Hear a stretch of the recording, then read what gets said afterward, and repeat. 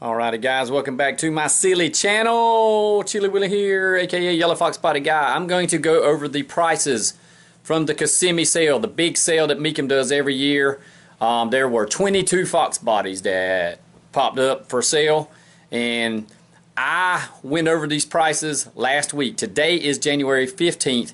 All 22 have already come across the auction block. I have not looked at what all of them sold for yet, but all of them have already come across. Last week I did a video and I didn't upload it. I tried to upload it and something went haywire and I just got frustrated. I didn't upload it. I said, well, I'll just throw these in here. Last week I guessed what every car would sell for just to see if I'm a good appraiser or not, and I'm probably not. We'll find out. I literally have not looked. I have not cheated. And all the prices are already on the other part of the video, and I'm just going to put this, I'll put the text in what they actually sold for or what the highest bid was on each car, and we'll go from there just to see if I'm close. I'm going to celebrate if I'm within $5,000 on some of the top end stuff, and I'll buzz me out if I'm lower. But this is just, I'll talk about it on the backside of what's going on, what I see going on in the Fox body world. So should be interesting to see how good an appraiser I am, whether I'm too high, too low. Who knows? We'll see. Let's watch the video. Like I said, there are 22 cars up for sale. I'm going to try to spend about 30 seconds on each. This one here was a 1990 LX convertible. It had chrome ponies on it, and 16,000 is what the top bid was. The bid goes on. It did not sell, so that is a 51,000 mile car, original. So pretty much unmolested, wild strawberry convertible. Kind of rare, but yep, that's what it is. Didn't sell. The owner wanted more than 16 grand for it. So next up is a 1989. This one has not sold yet. This will be coming up, I think Thursday. Looks like this is a 25th anniversary Carolina special car. 25th anniversary. If you ever see a white one with the red pony emblems on the bottom, that means it was sold at a Carolina dealership. They made 250 hardtops, 250 convertibles. This is one of them. It has original 4,000 miles, which is pretty good.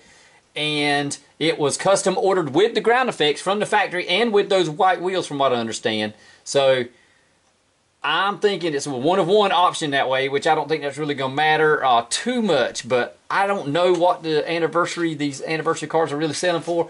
My guess will be 22,000 is what I'm going to guess on this car with only 4,000 miles on it. Up next, 1989 Mustang GT convertible with only 13,400 miles. This looks like an unmolested car to me. That's very low miles. Cabernet red, white interior, all the options, cruise control, amazingly clean, documented, everything. It's got all the oil change records. This thing has all the records. It's never been wrecked. It is a 100% factory car from, what year did I say? Turbines, 1989. So I'm going to guess of that car being unmolested 13.4 on the mileage, I'm going to say $25,000.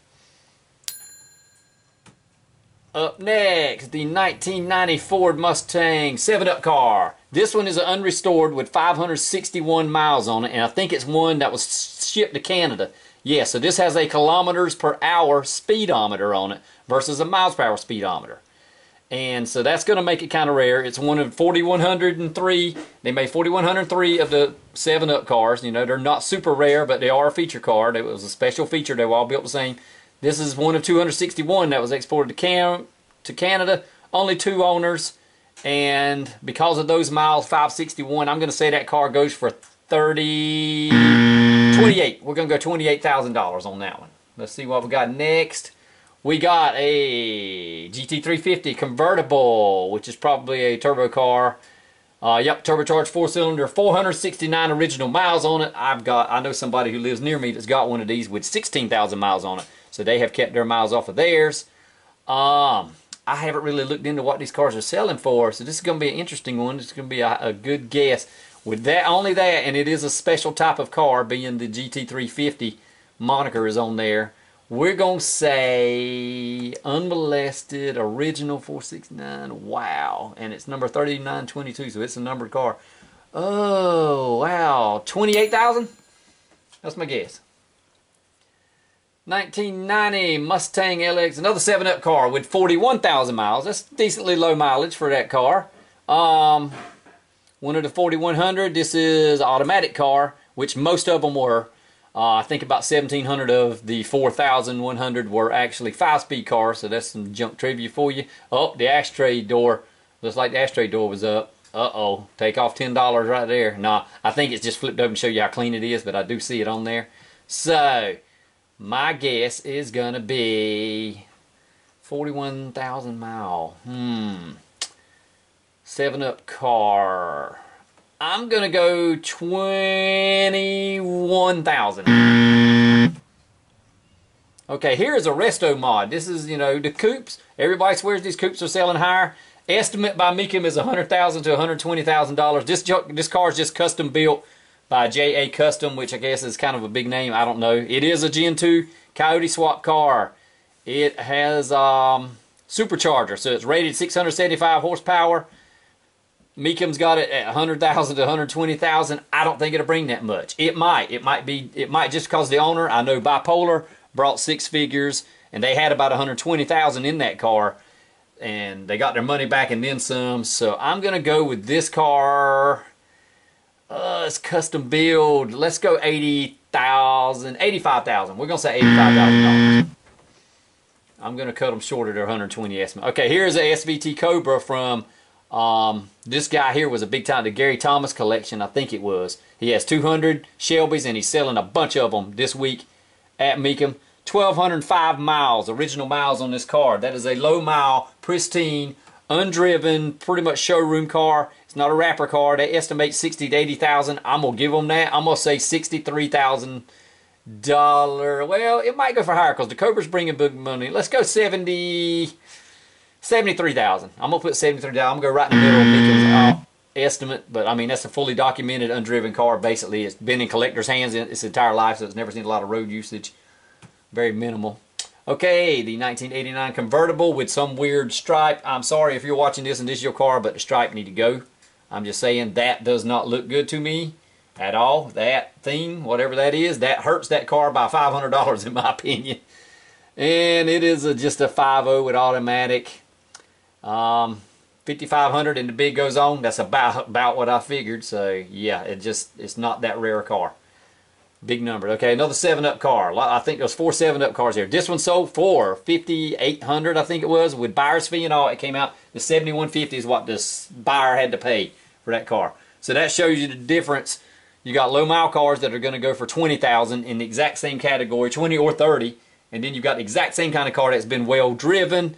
No mileage on here, no mileage reported. It is one of the it's one of the automatic, yes. They're saying it's one of 2,740 produced, and then the other thing said there's 4,100 produced, and we know there were 4,100 produced. So it's not that rare a car. It's not even 5-speed. So there it was. It sold for 60. I think it was right around $6,000 or $5,500, and then the buyer and seller's fee it came out $7,150. But I believe it was $5,500 was the actual purchase price. Here is one. It is a 89, which means it should have turbines on it. It does not. Funky 5.0 probably owned it at one time, and he hates turbines, so he probably put some 10 holes on it. But anyway, 61,000 original miles, and it has already sold. 16.5 was the final thing. I think it went for 14.5, if I'm not mistaken. So there you go. That's for a 61,000 mile car. So 14,000 for a 61,000 mile car. You know, that's what you're looking at. Next up is another coupe. 500 horsepower, another resto mod setup. I believe that is Coyote swapped. Yes, it has a new Coyote in it, 500 horsepower, Tremec T56, Willwood brakes. So somebody's put some time and work in that. There is no estimate price on it. So I've got to guess resto mod price on something like this. It's very clean. It's got brand new carpet. You can see the wrinkles haven't even been worn out of the carpet yet. I remember whenever mine was like that, there was still a lot of wrinkles. Now everything's kind of seated. 4-point seat belts. Coilovers, new paint. So somebody's just dropped probably 30,000 in this car. So I'm gonna say this car goes for 35. We'll go 32.5. I'm just gonna give it 32.5. We'll see.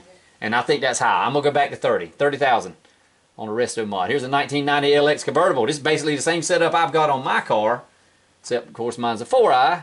But let's go back and look Yeah, look at this. This is saline spoiler. You got your Cobra R reps, still 4-lugged. Got a roll bar, high-rise hood, the cow hood. They're estimating 15 to 20 on it. There's no mileage. I don't think it's going to go that high. I'm going to say that car goes for $13,000 is the actual winning bid. So 15 with fees, taxes, blah, blah, blah. So I'm going 13 on that one because it's clean. It's cleaner than mine. Here is another, this is another coupe. Or is this that same coupe? Oh, this is another coupe. This is a carbureted. Somebody's put some time up under the hood of that. No shaving, but they got rid of a bunch of wires. It's an 89 with an automatic, probably a C4 or some fancy transmission that can hold three. It's been stroked to a 347, 410, rear seat delete. So that's basically a street racer setup.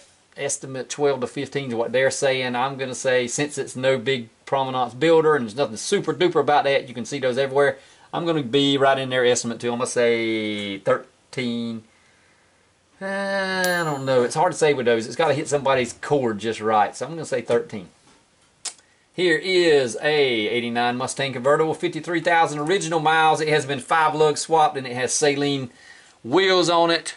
Original bill of sale, warranty card comes with it. Is a North Carolina documenting 53,000 miles on it.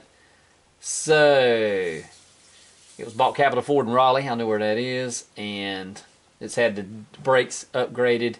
It's been kept in storage since 1995 in climate control area. 17.6. I'm going to give them, that was the winning bid. So, yep, I was going to say 15 to 20. I would have been decent. Here's another GT350 convertible. It sold for 13.2. Probably sold for 12. There's your buyer's fee and seller's fee. 11% on both of those. Gets you to 13.2. And that was, in case we're wondering, a no mileage reported. So I think the average price on those cars right now for GT350s is around 10 grand to 12 grand. So that was on the top end because it's very clean. I mean, that car is clean. So there you go on that one. 4 left, y'all. We got something about like mine. Kind of like Star Fox, what this car reminds me of. The Star Fox for Autism car. You can see it's just a LX. Somebody's put the 83, 84 scoop on it. It's got graders on it. Black graders, 4 lugs still. It's got a 351 Cleveland in it. Woo, big block. Very clean on the inside. Yeah, that reminds me a lot of the Star Fox. Estimate was 10 to 15, and it sold for 13 to 2. So they got their mess together on that one. I think that's about 11.5 is what that price would be for the winning bid. And here we go, 84 SVO, 16.5 is what it sold for. So it sold for about 15, and then the buyer's fee and seller's fee, 14.5 looks like what it probably sold for, 14. And 27,000 miles. So here's the answer to that.